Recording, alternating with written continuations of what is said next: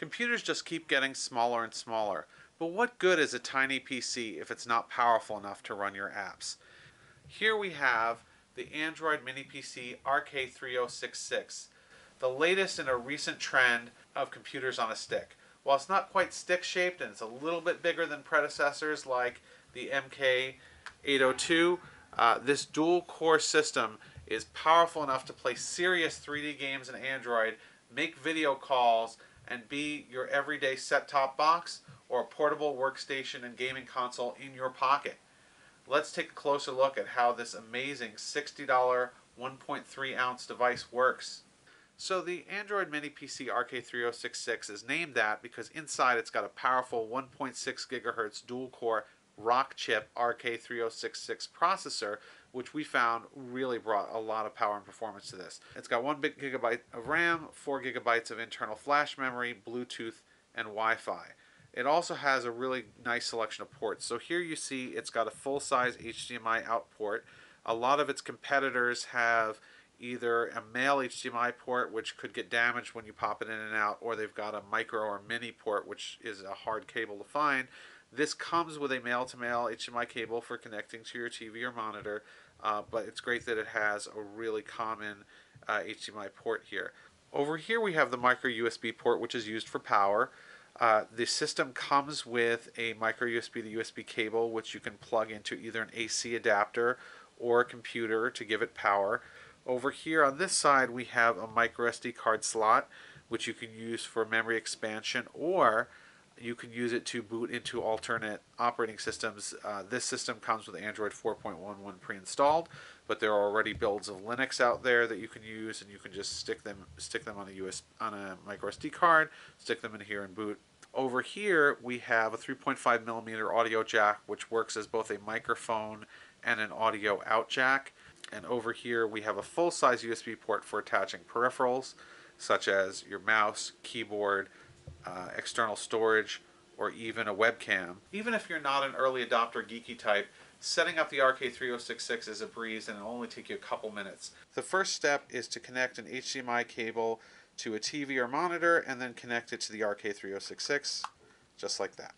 The next thing you're going to want to do is attach some kind of input device, probably a mouse, to the USB port, just so that you'll have something to navigate around with.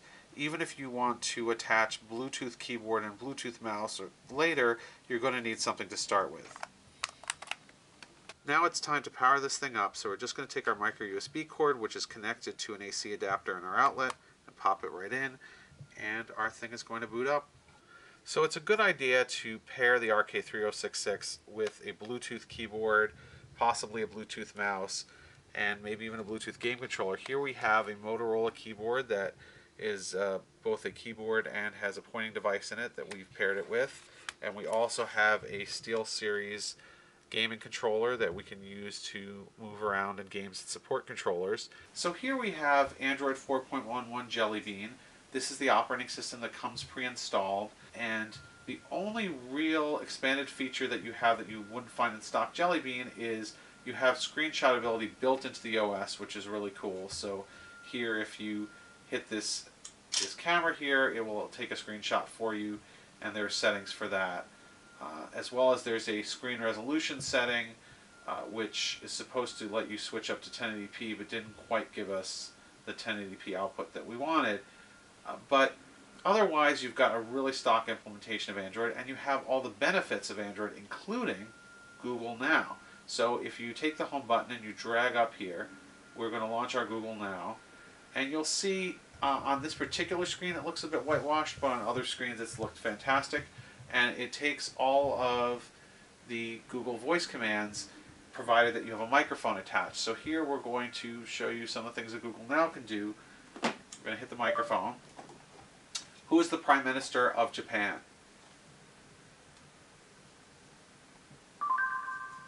The Prime Minister of Japan is Shinzo Abe. So you see that just as it can on a phone, it will give you card answers, and it will also let you do certain tasks like making a note to yourself.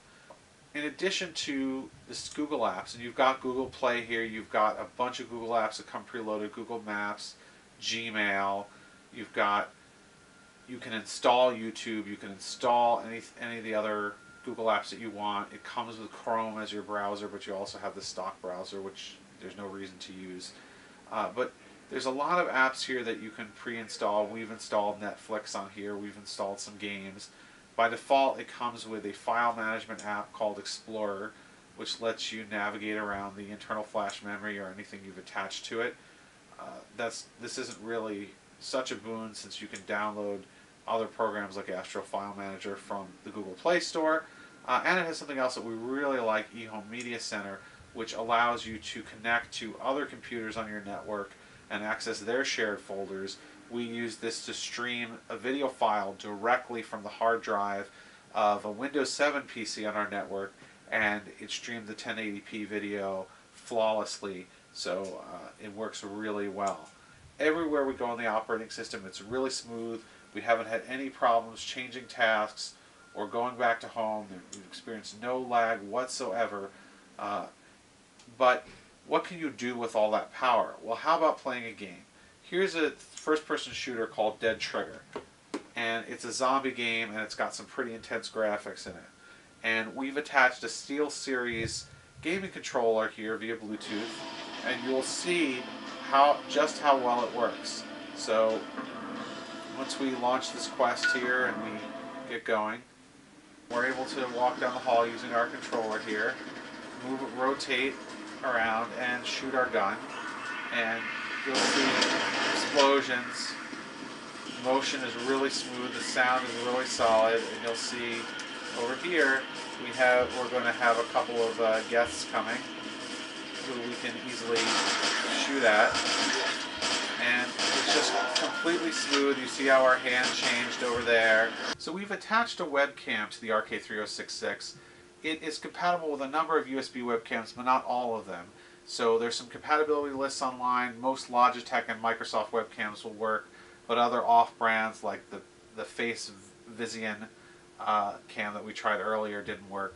But here we have a Logitech C510, and it works perfectly, and we've got Skype loaded up, and this is good enough to do video calls. So we're going to call our friend Conrad here, and you'll see that we're going to just give him a video call here. Hey, Conrad. Hello. Hey, so the microphone on the webcam is picking us up. We're going to make Conrad go to the front by clicking on him. But the webcam is working perfectly here. The RK3066 is by far the best Android stick we've seen. Definitely a steal at just $60. This is Avram Pilch with Laptop Magazine.